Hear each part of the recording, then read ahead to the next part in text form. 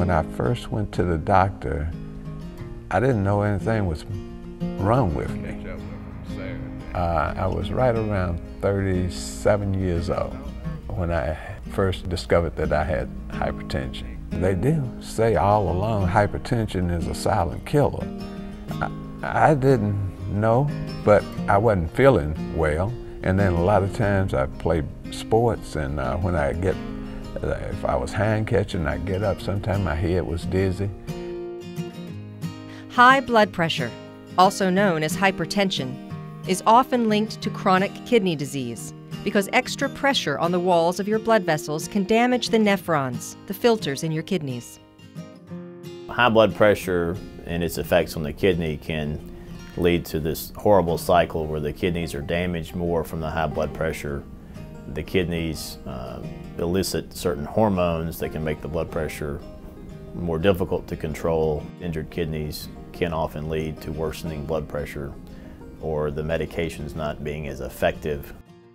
For most patients, a blood pressure of less than 140/90 is acceptable, and that needs to be what their blood pressure is consistently. Anything much higher than that is not going to be protective enough for the kidneys over time. There are some very important things you can do to control your blood pressure and slow the progression of CKD.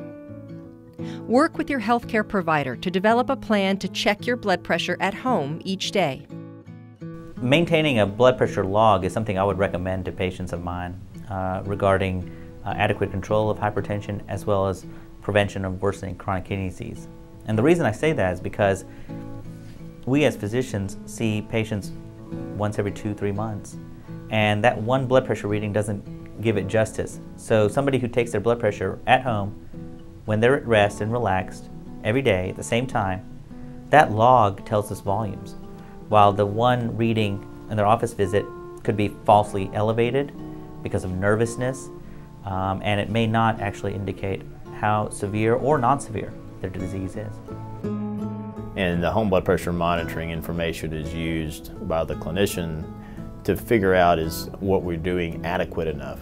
Are they on the right kind of blood pressure medicine? Are they on enough blood pressure medicines?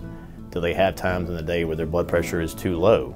And basing blood pressure management on just a single office reading is not really in the best interest of the patient or the provider. You need more information, and the home blood pressure monitoring gives us that information.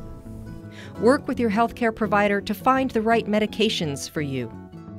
We often have to work with patients with medications, side effects, cost of medications is a big issue, and what kind of lifestyle the patient can successfully lead with their multitude of diseases. Talk to your healthcare provider about what level of exercise is right for you. I was blessed with hypertension at age 40, so I had a preceding history of that, and I've continued to this day. I'm very well medicated, and it's very well controlled. I maintain an exercise program. I do a little iron pumping, but that's about it because my neuropathy in my feet keeps me from walking large distances. Exercise will often lead to weight loss, which can be helpful with blood pressure control. For people that have high blood pressure, we typically recommend a lower salt diet. Lower sodium diets tend to allow blood pressure medications to actually be more effective in the kidneys, and that's one of the reasons we recommend that. There's a lot of cardiac reasons to also perhaps strive for a lower sodium diet.